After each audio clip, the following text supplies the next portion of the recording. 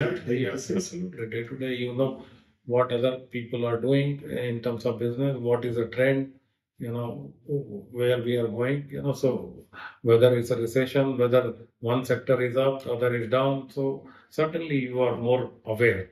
And I don't know whether I should bring it, but you worked at Davos many times. Yes. You went there. Yes. So, I mean, does that take account in there as well? Do they really keep an eye on what's happening in the business world? In So those? yeah, certainly Davos is the like kind of one of the biggest economic event in the world. Right. And you have kind of all kind of people, top to top people from around the world, and they certainly have pulse of what is happening in the whole world.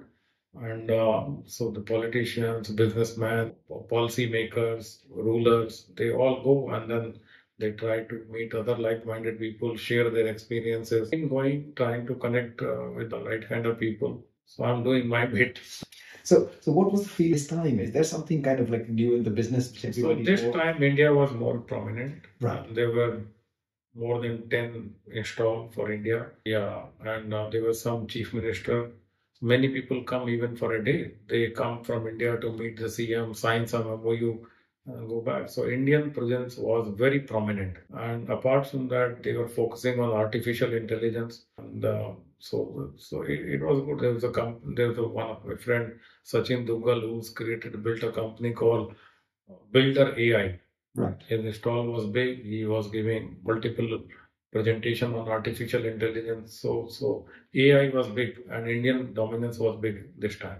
Right. That's interesting because I suppose maybe they realize the potential in India. Is that the reason, or like India? One, they realize the potential. Like only India is on the journey for, as I said, from developing nation to developed nation. It's Right. called Viksit Bharat.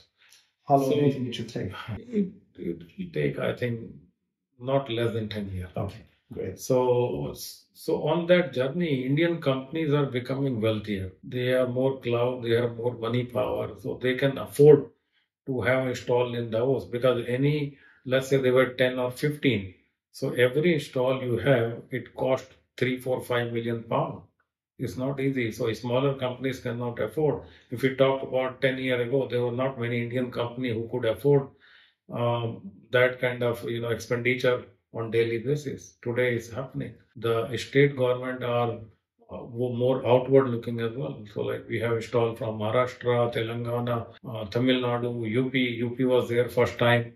So yeah, Karnataka and many more. So I think the Indian states, Indian business people, CII was very prominent. They are powerful, they are mighty, they have money power. So and they want to engage. That is a reflection. That's a reflection. That's really good, actually. I think I'm happy about this because India is trying to push hard. Correct. To get into the more international domain. I mean, they were doing it, but these new platforms. And then you mentioned about the AI. Was there kind of, I mean, nowadays, every time you hear about AI, there's some sort of threat perspective people are bringing into jobs and everything. Do you have a view on that?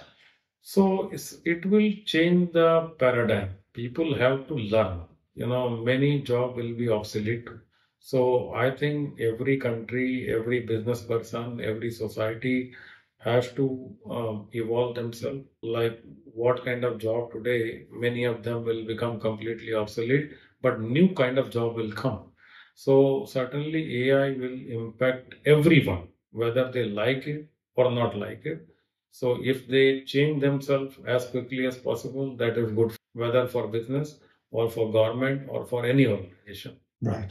And I may not have the correct references here, but I mean, do you watch movies? That's why I do. Yeah. Okay, so there was an English movie, very old movie called Terminator, and it was perhaps related to AI, like how AI became a little bit more advanced and it started kind of trying to overtake humanity. Yeah. Which will not, in my opinion, that will never happen. Okay. So the human touch is necessary. Even today, let's say during COVID, we all gone into Zoom or team call, but like we are sitting down and talking, this conversation can never happen on Zoom, or you cannot share your feeling on Zoom or team. You come discuss business point to point and then thank you.